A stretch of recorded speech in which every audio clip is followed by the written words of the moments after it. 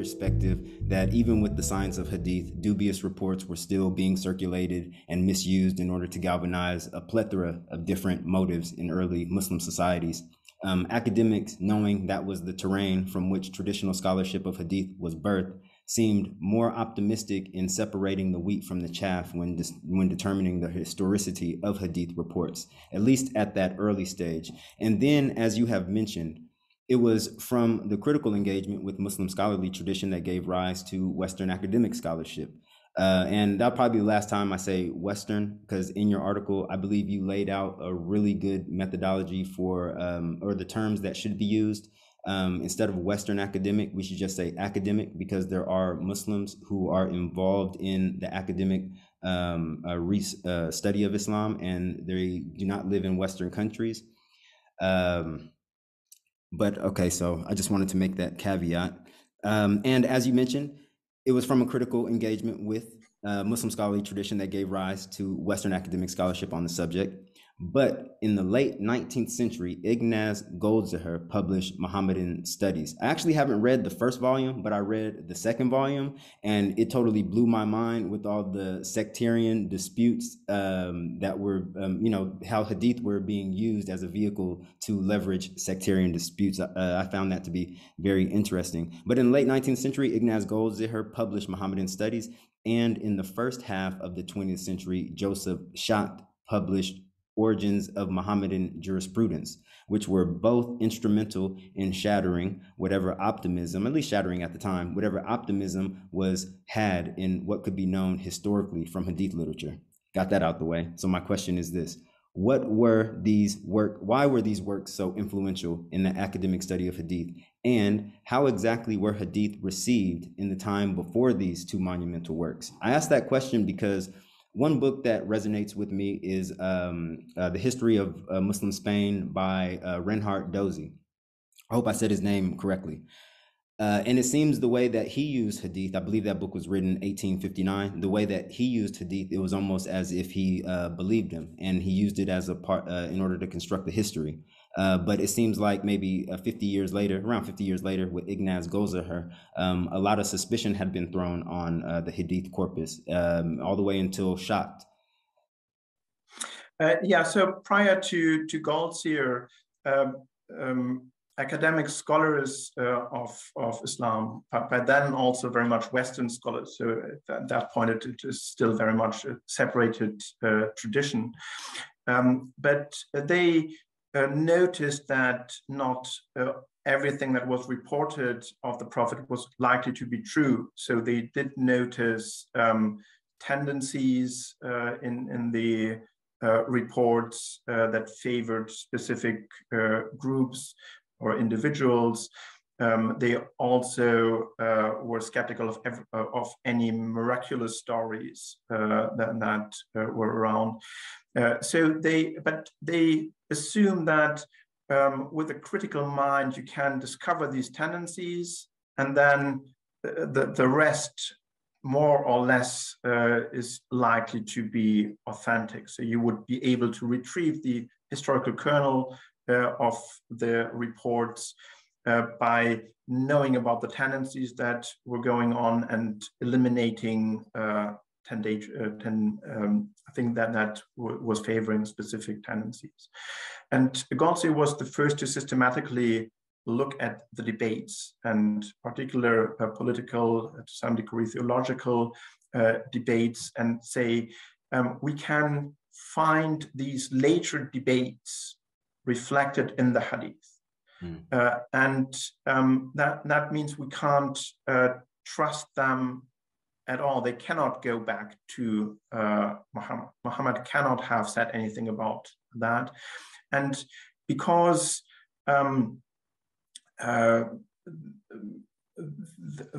the critical traditional Muslim scholarship wasn't able to sift that out, we have to be much more critical with that rather than accept anything which we can see with a tendency.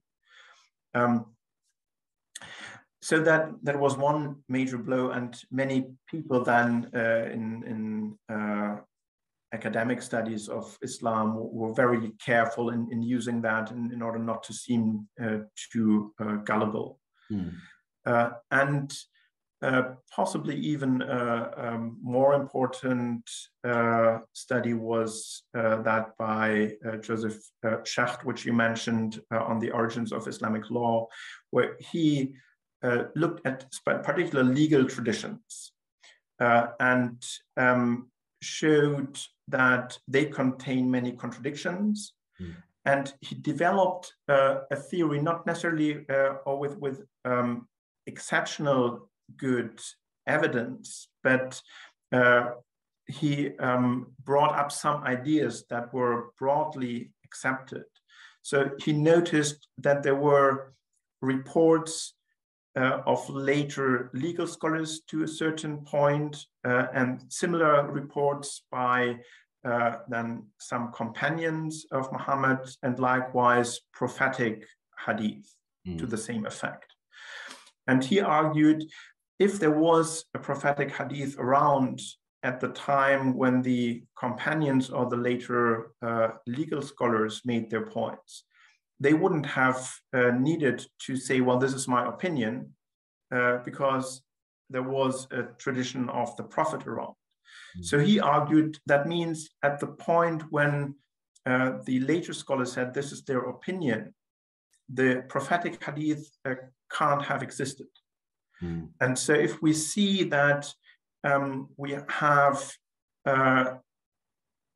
similar reports, sometimes going back to a companion or even a successor generation later, and sometimes to the prophet, the one going back to the prophet is younger and is a later addition. Once it became the main argument that only prophetic hadith or prophetic hadith are more authoritative than hadith relating just to later generations. And that is a discussion that probably began in the 2nd century and then was very much promoted by Shafi in his discussion about the legal theory underlying Islamic law. He said that the Sunnah of the Prophet, so what is reported of what the Prophet said and did, that this is second in authority only to the Quran, and that a report by a later scholar or by what some successor or companion did does not amount to the same authority.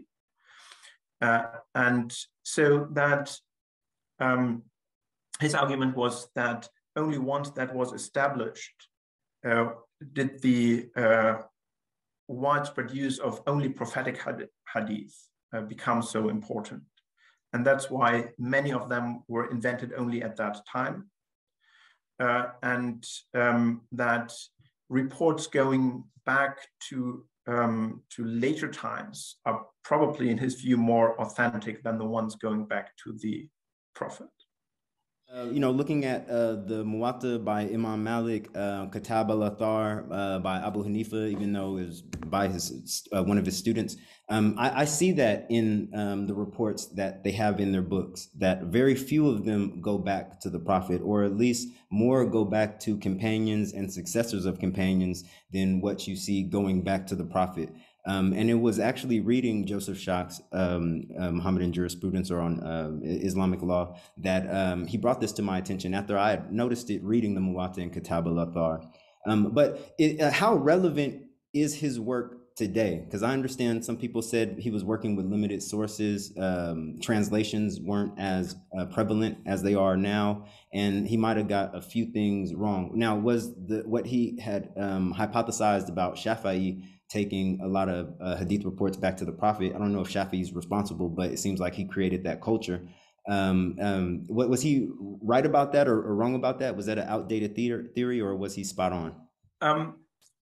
So he didn't claim that Shafi'i brought them back to the Prophet, but that with Shafi'i's promotion of the idea that prophetic hadith is actually almost as important as the Quran, he was kind of responsible for people trying to find prophetic hadith rather than relying on later authorities.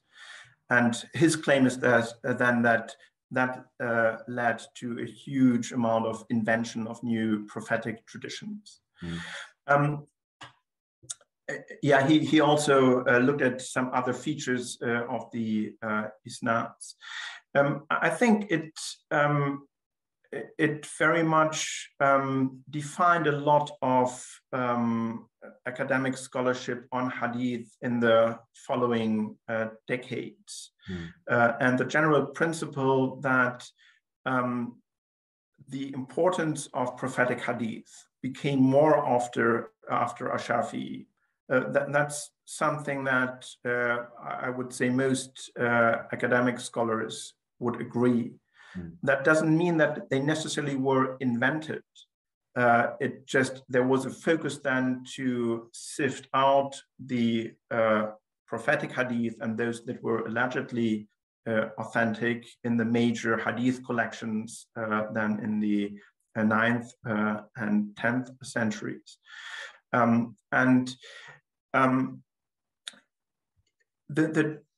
I think what he was certainly wrong is the generalization of his observations. So that just because more prophetic hadith were invented after this debate, and he very much linked it to Ash-Shafi'i. We know it's earlier. Ash-Shafi'i is not the first to advance that idea. So while acknowledging that lots of hadith will have been forged after that, that doesn't mean that any hadith we have is necessarily forged. Okay. It could still be that there is authentic stuff amongst that. And likewise, if we have a tradition that is traced back to a later scholar as well as to the Prophet, it doesn't necessarily mean that it has to be invented. That is one possible explanation. So another thing he used as a general principle is to say, to establish the authenticity of the prophetic sunnah, the hadith not only needs to go back to the Prophet, that's quite clear, but it also needs to be uninterrupted and widely spread. And so Schacht's conclusion was that a hadith that did not follow these criteria, so that did not meet these criteria, so that had only partial isnads, not complete isnads, or where people were unknown in between, that these are actually older and more authentic, because after the establishment that you have to have an established authentic hadith going back to the Prophet, no one would have invented these hadith with more problematic isnads. Makes sense. Definitely makes sense. And yeah, I think the general ideas that he advanced are still widely accepted, but not in the general sense that this applies to all hadith. And for him, this not only applied to legal hadith, where he basically did his own research, but for him that applied to all hadith, historical and exegetical as well. So they were all the same, and that's likewise something that not every scholar would agree. You know, I think maybe some Ibadis might feel Joseph Schacht was wrong about his characterization of their school. Something about not a lot of Ibadi sources were available when he came out with his book, and something like he believed that they just basically took from Sunni jurisprudence.